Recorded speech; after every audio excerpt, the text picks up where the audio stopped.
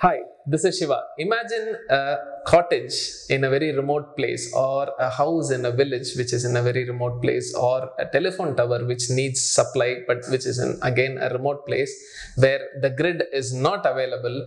There is one way to bring power into these houses or these the telephone lines or communication lines or whatever installed there. That is by using a solar off-grid system.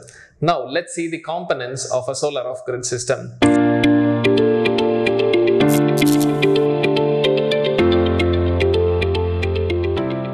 To bring power into a remote house or a telephone tower which is connected in a remote location, there is one way by using a solar off-grid system.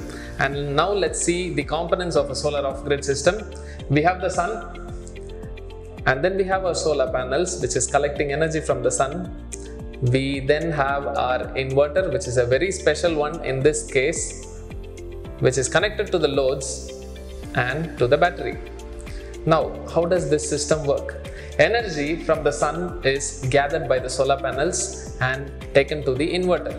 The inverter now does two jobs: converting the sun's energy from the solar panel to a usable alternative source of energy and then sends it to the load.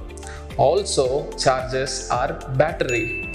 And during the night time, when there is no sun, what happens here is the energy that was stored in the battery is then converted again to a usable energy by our inverter and then sent to our loads. So this is how a solar off-grid system works. So you don't have to worry if there is sunlight or if there is no sunlight. Your house or the load is always powered by the energy of the sun.